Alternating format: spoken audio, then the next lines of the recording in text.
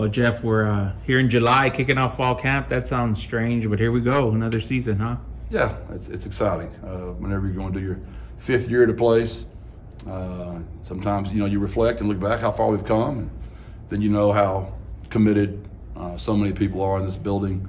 So many coaches, so many players have been with us so long that I'm really excited just to see. I know we lost some unbelievable players, and whenever you say Rashad Wisdom, Tampa Bay Buccaneers, Josh Cephas, Jacksonville Jaguars, Brandon Matterson, Denver Bronco, Frank Harris gone.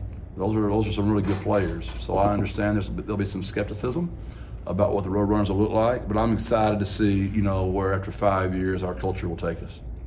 Jeff, you guys often come into a season with whether it's a mantra or a hashtag or kind of some drum you want to beat through the year. Do you have one ready to go for the new season? We do. We're trying to keep it a little bit, quiet. I mean, it's GTS number 12, and it's just got a little private meaning to us. We'll see. Our players have some pretty big visions and thoughts on that, but we'd rather kind of keep that, in-house right now, and we'll reveal it if it becomes true. Physically, Coach, just what's your kind of assessment of the team? Just how does everybody look coming off the spring and the summer? We're optimistic. We don't tackle to the ground, so we thud up and we tag. So that's always a little concerning because we haven't gone to the ground. And now how much do we do that this spring before we open up against Kennesaw? But we think we're good, but we still got to get through grades. We've got some summer left, and it seems like we've lost one player every summer that I've been here, just shockingly, that didn't quite get a homework assignment turned in, or maybe didn't do so good on the test. Those things are always a little scary. So whoever's on the bus to load up to go to the Alamo Dome on the 30th, I'll know, generally we did lose a player once in pregame to an injury, but other than that, that'll be when we know for sure, what we have on the field. But we feel good about our team. I'll start the quarterback questions, Coach. You said in the spring that you wanted to bring in a veteran guy to maybe challenge Eddie Lee and challenge McCown. Did Davis fit that bill for you guys? Was he that veteran, obviously, you wanted to bring in? Yeah, and more than just that, is we've known him for a long time. We have a background with him. He's played in the largest games in the state of Texas, and I would argue when it's North Shore and Duncanville and state championship games, many times that kid did that. That's college-like experience. Obviously, his experience of playing college football, he's got a lot of playing time as well. He's a humble person. He's kind of shifty and different than the other guys. And I think he fit it perfect, especially because of the kind of human that he is. And he's a gamer. He's a guy that's a proven history of going out in big games and performing. You said it's Eddie Lee and Owen. Is Davis in that competition as well to start for you guys? Well, they're always in that competition. But as far as who's running with the ones and the twos, Eddie and Owen are doing that. And D is competing, with Jackson and Brandon Tennyson for that third spot. We'll go fours, for a while. We'll have ones, twos, threes, and fours. Then it'll be ones, twos, and threes. Then it'll be ones and twos and scout teams. And I'll let you guys come that day and deliver the news of that. That's never a fun day. You've mentioned that whoever it is at quarterback will face some tough tests having to go on the road early in the season. Is there anything you can do in fall camp to try to prepare for that, or is that just something they have to go through? Oh, there's always stuff, that you might make you feel better as a coach. I don't think it matters. I mean, people are going to tell you, pump up the noise and make it where it's so loud and nobody can hear. And then I've learned just all my coaches have no voices for the next week, and my players all have headaches. And I'm not sure that works either, right? I mean, you want all season to be as tough as possible. You want to coach as hard as you possibly can, and you want to instill confidence in your football players. And we're going to always do that. I know everybody talks about our home record, how amazing it is, but we've got a pretty good road record as well. With all the guys you have in the running back room, what does that do for the quarterbacks kind of to take the weight off them a little bit? Well, you can only play one of them or two of them. I mean, I doubt we're going to go wishbone and play three of them. So that's a little bit, it gives you great depth. They're very talented, obviously. Julian's done a really good job of recruiting that room. And we're excited about the talent and all those guys returning. I would say whenever you got that many players returning and the success we had last year, the irony of that room is, the fumbles in that room literally killed us last year. But if you look through the whole year, we only fumbled the football 10 times, which was our least amount of fumbles the entire season. But we lost 8 of them. where the year we won 12, we fumbled like 22 times, and we only lost like 5 of them, which is an amazing statistic. But I know those running backs are really geared up to have a great year, and we would think they could take some pressure off those quarterbacks early to make some guys have to really come down and play the run, and then we could max protect. And we've got some really, really fast receivers, and we feel confident about our ability to throw the ball down the football field. You mentioned at Media Day with the CFP looming, sort of the need to put a more heightened focus on September games compared to past years. Does that change anything about how you ramp up through fall camp to be ready to go day one? I'm afraid it just has to. And I looked at everything I could think of to see, what that is. And obviously the schedule's been very hard. We played 2 Power 5 teams in the first 4 games for 2 straight years. Army's a really good freaking football team. So, the schedule maker made a really tough schedule. That's common sense, but I can't control that. So what can I control? And you look at both games. Houston there, Houston here. Both were so unbelievably different. And then you look at the loss of Army last year. What was that? And that was kind of uniquely different. But I don't think we can give ourselves an easy pass. We have to be honest with the results. We were 1-3, and the year before that we were 2-2, and that's just not going to get it done if you really think you can make the playoffs. Where do you think the AAC is in terms of top to bottom from where it was when you were not in the conference maybe 3-4 years ago? The year after the year after Cincinnati, UCF took off, where the AAC is now it's still considered a group of 5 conference, but top to bottom, how would you assess the strength of the AAC? Oh, I think it's a very strong conference. I mean, what happened to SMU last year was, in my opinion, not correct. I mean, they challenged Oklahoma and TCU and played a very tough schedule. And I think they could have played as well as anybody at the end of the year last year. Now we lost them, but I believe South Florida, Tulane, Memphis, UTSA, Rice has a bunch of people back. I would not dare sleep on East Carolina. And those are really good football teams. I mean, Army's been a pain in our butt since we've been here. So all those guys are in our league, and I'm not even mentioning North Texas. Eric Morris has a tremendous history, record of turning programs around. They scored points last year. They couldn't stop people as well, but they scored a lot. So I know the quarterback they have in Chandler Morris. I mean, I think there's really good teams, and the league is committed. I'm really excited about our new commissioner. I think he's got some great ideas, and I know they're going to be aggressive and bold and try to move this league forwards. In the spring, you mentioned being a little bit tougher on guys, not fearing pushing people to the transfer portal maybe as much as in years past. Does that carry over to the fall? Do you intend to be any kind of tougher compared to previous year? I think it was just common sense as well. I mean, I'm a little, probably, to your point, I might have been a little sensitive to that, year before last. But this year, just going into year 5, we just got a lot of deposits made in a lot of our players, so we can get after them more. Our best players allow us to coach them very hard. And whenever the Jamal Liggins, Brandon Brown, Joe Evans, Danye Taylor, Vinley, Kavorian, Amador, McEwen, when they let you just coach them as hard as you want to coach them, everybody else in the roster, falls in place a lot easier. Jeff, who do you think steps up on this team from the leadership aspect? There's a lot of guys that are not here that were big-time leaders on this team. Yeah, I expect Oscar to really come on the offense. Jamal's always led and Oscar's always led, but I would say the vacuum created by Frank and the vacuum created by Rashad, I could see, Jamal. Jamal doesn't like to talk a lot, is the problem. Ken Robinson would be a guy, Danye Taylor, Brandon Brown, Joe Evans. I would expect all those guys. Offensively, for sure, Oscar. It's a quiet group. McEwen doesn't talk. Amador doesn't talk. Vinley doesn't talk. Corey doesn't talk. Owen doesn't talk. Eddie doesn't talk. Kavorian does talk. Kavorian does talk. Willie McCoy doesn't talk. Oscar's not very loud. I'm glad we don't huddle. I mean, maybe that's why we don't talk very much. We're not used to talking. We don't ever huddle. Has Kavorian always been one of those guys? I felt like he was quiet when he started here. No, he's always been a talker. You just didn't hear him as much because he was probably watching Sincere Run all the time. But yeah, he's always been a talker. For you guys as a coaching staff, do you like that, having guys that are just locked in and quiet, do their business, or is that something where you wish they talked more?